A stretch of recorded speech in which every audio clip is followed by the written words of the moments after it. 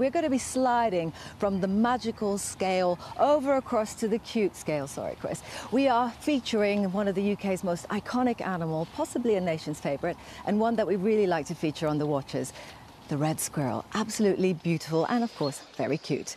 Now recent estimates, current estimates actually, put this species at about 140,000 of them in the UK. Now that might sound like a lot, but compare that to 2.5 million grey squirrels, which of course are an invasive species introduced from North America and outcompeting the red squirrels, the native red squirrels, in most parts of the UK. But in Northern Ireland they do have a few strongholds. And researcher Rebecca Synnott has been studying populations not just in Northern Ireland but also in the Republic. And we caught up with her in an absolutely stunning part of County Armagh called the Ring of Gillian. One of the main struggles that the Reds face across Northern Ireland and the Republic is that we have such fragmented woodland for them. The squirrels don't have natural kind of areas to cross themselves, so they then become isolated in these little populations. It can lead to a loss of inbreeding, which then can slowly lead to localised extinctions of red squirrels around the island. We need high levels of genetic diversity within populations because it will help keep disease resistance up and keep the squirrel population just healthy. Different methods can be used to survey the squirrels, such as camera traps, but individuals can be hard to distinguish from one another. So Rebecca has been using another method to gain more insight into population numbers and health. So this is where my project kind of gives it a really nice cool twist in that I'll be using hair samples. I can extract DNA from them and I can use this DNA then to identify individuals, and then that can give you an accurate number of the amount of individuals in the area that you're studying. This here is a hair tube. So it's just a piece of PVC pipe and then it has one end that's blocked off. So you just attach a little sticky hair patch up to the top of it and then put a bit of base in it.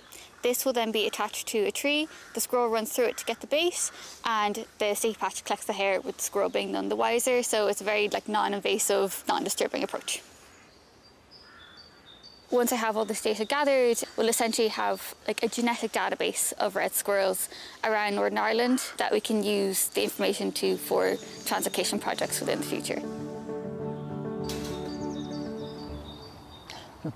So I've got one of those hair tubes, the sampling tubes that she had there, and you can just see that sticky tape on the inside there. That would be an absolute nightmare if I got my hair caught in that for obvious reasons, but that's the point. It's actually a relatively non-invasive way of getting some hair samples from the red squirrel. And they only need about 4 or 5 strands of hair to gather enough genetic material to learn loads of information about the individuals. Things like lineage, the family history. This gives us lots of information about the historic distribution of red squirrels in Northern Ireland, but also how the populations have been moving between areas as well.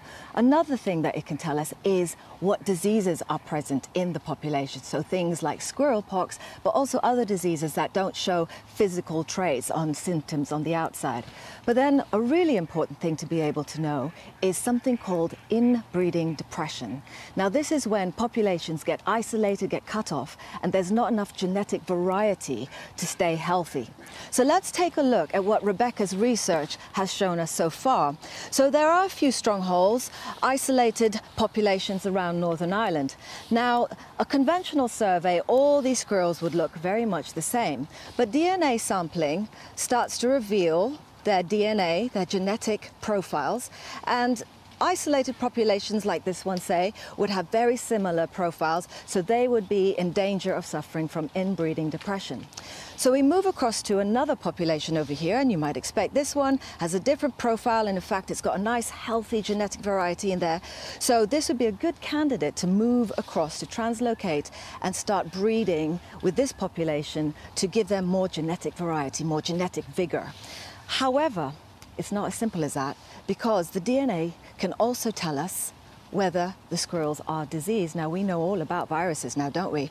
And of course, it wouldn't be a good idea to take a diseased squirrel and introduce it into a healthy population. And we simply would not know that without the DNA sampling.